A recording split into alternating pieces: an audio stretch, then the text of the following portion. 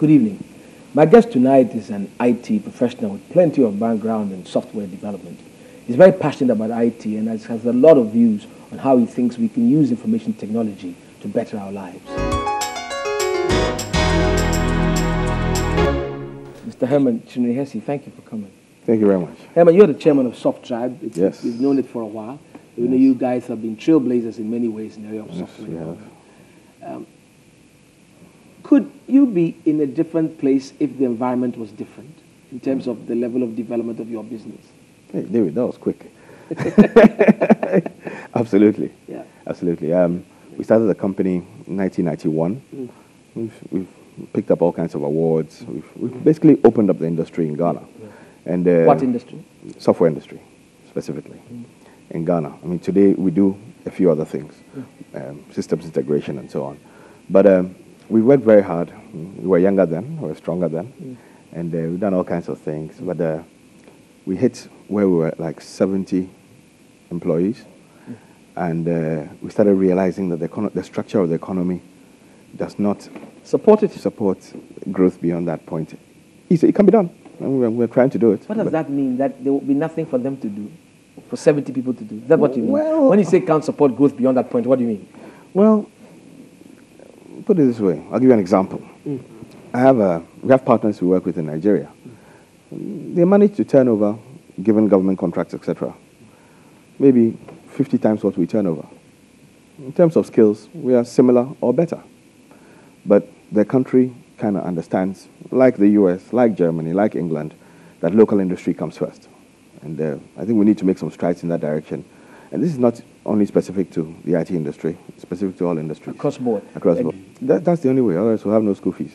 And we'll have no tax. And the country will be bankrupt, which it is. If we're getting income support from the World Bank and so on, it's evidence that something is not being handled properly. Sweden doesn't get money from the World Bank. They support local industry. America doesn't. They support local industry. President Bush does not drive a Mercedes-Benz. I'm sure he's heard of Mercedes-Benz.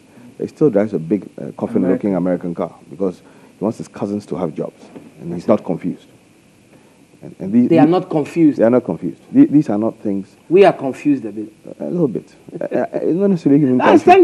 No, it's not necessarily confused. I think my personal opinion is that, upon all the strides and so on, people like us have made, my company has made, in the industry, and not just us. There are other people in the industry who've also done that well, and in other industries.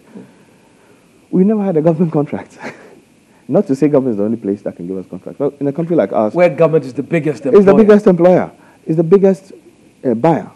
But government buys IT services. Yeah, from abroad, not from here. What do you mean from abroad? The industry standard payroll package is Akatua. We wrote Akatua. I was part of the team that designed it. Akatua is used by all the multinationals. Akatua is used by almost everybody in Ghana. Ghana government uses a foreign system. Now, it gets so embarrassing that when we go out to sell in foreign countries, the competition, the boys from Europe, they point out to the clients that, hey, wait a minute, you see these people talking about doing stuff, where are they from Ghana? We did Ghana, and they're having problems. If they were that good, the government would have bought from them.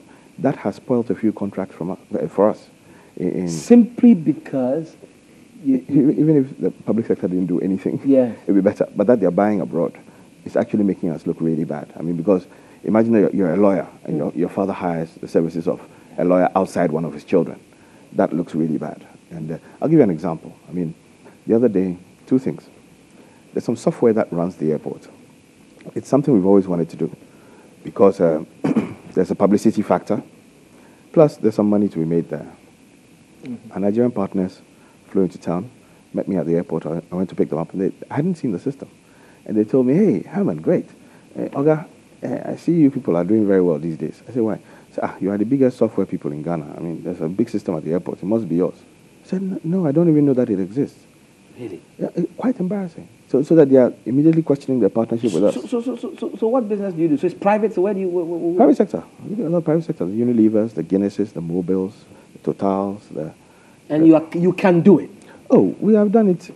When Unilever is talking to us, it's not because they like talking to us. It's because we are international standard. That's why they talk to us.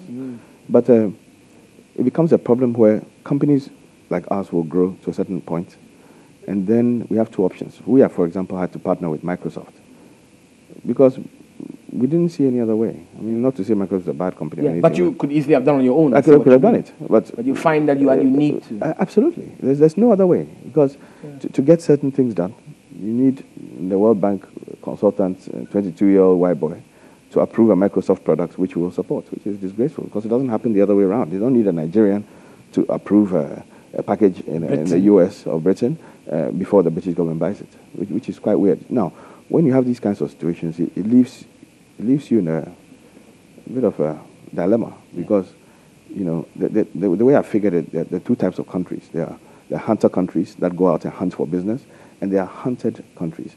Now, where they come and take business. They come and take business. So we are prey. Yeah. Now, you feel like we are prey, right? Yeah, we are prey. And but it shows. David, I'm sure if some English company came into your industry, I'm sure they'll take you out. Because all the British High Commission work and British government financed work, given the 40% or so of our budget that they support, will go to them. It's all over. All the American government work. This is a problem for us. It is a problem. This is a big problem. No serious country can operate. Nobody made money from aid. I don't know of any country that developed through aid. I don't know. I've just never heard of any such thing. I mean, everybody else is not confused. The average European cow gets $7 a day from the European governments. $7 a day. Me, myself in Ghana, if I get $7 a day, I like. Forget the cow. I'll be a cow. You see what I mean? So these are the kinds of issues. So you'd rather be a cow. Exactly. So if that's the subsidy for... Yeah, for the agricultural things.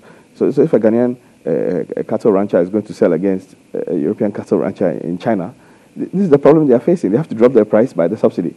And then they can't make money. And you know, we haven't subsidized. Well, we can say we can't afford to subsidize. Well, is that correct? For all you know, we can. Eh? Well, it's a policy thing, isn't it? It is a policy thing. But other things that can be done. For example, tariff regime. That's it. You can licensing. Exactly. So it's policy. It's will and policy. That's it. And it's not. These things are not restricted to one particular government. Yes. It is our colonial legacy. I'm guessing that in the colonial days, it must not have been the case that we're buying technology locally. So we've just continued. When you want cow, you go to Germany. Go outside. When you want this, when you want cocoa, you go to Ghana. When you want corn, you go to Ghana. When you want computer, you go abroad. And this fundamentally has to change. It's not right. I don't think people are evil or anything. We just need to be, because otherwise, you see, if you think about it, for the Ghanaian people, we who are electing our governments, we want protectionism. Why? We are queued at the embassies of countries that give protectionism. If I was going to get a British passport and live in England, and the whole time I was living in England, I couldn't run a business because Nigerians and Kenyans and Somalis and Iraqis are coming to collect the contracts, nobody will go to England. They'll just stay in Ghana because that's what we have here. You see what I mean? So the whole thing is a little backwards. Give the people what they want. They want protectionism. They want the jobs. They want jobs created. Another thing I found. But some say that when you do that, then it's not efficient. You're just... they can say what they like. All I know is that America is like that. England is like that. Because they're efficient. They're working. I mean, you can theorize all we want. The reality does not state that. America is like that. If you like, try and export something into the US, they will hit you with USDA regulation that will stop you from exporting it. Unless, of course, it's mango. Mango is not a threat to America. They don't make mangoes. So then that's not a problem. So you are saying we really should also... We should own our countries. Exactly.